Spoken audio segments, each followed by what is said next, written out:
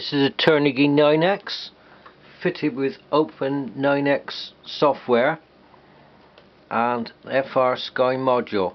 I'm going to try and set the throttle and torque at the same time. I'll switch it on, receiver is on, no throttle, and the throttle at half. The servo is plugged into the throttle channel and it's showing half throttle. Go into the menu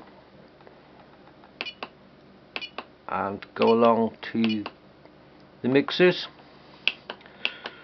I've plugged it into channel 3, so we'll select channel 3. That's set on elevator. Highlight that,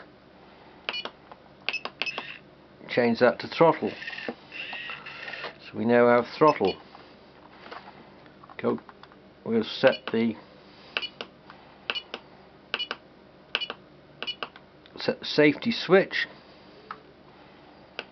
Go down there, that's on. We're going to set the safety switch on channel 3, so we'll select that.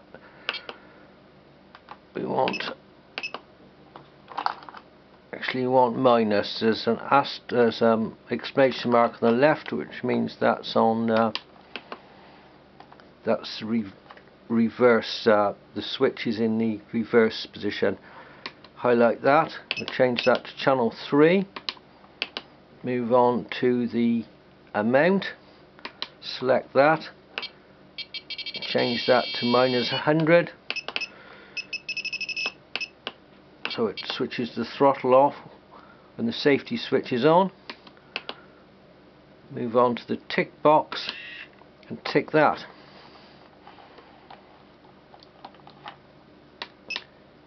Exit.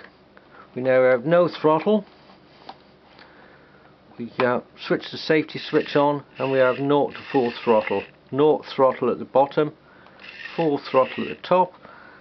Just one more job to do. Set the throttle on minimum and push the button on the receiver. So if we lose signal, the throttle goes to 0. Switch it back on. It's warning me the throttle's fully open, and it's also warning me the throttle switch is on, so we switch that off, switch it back on, and we're working again.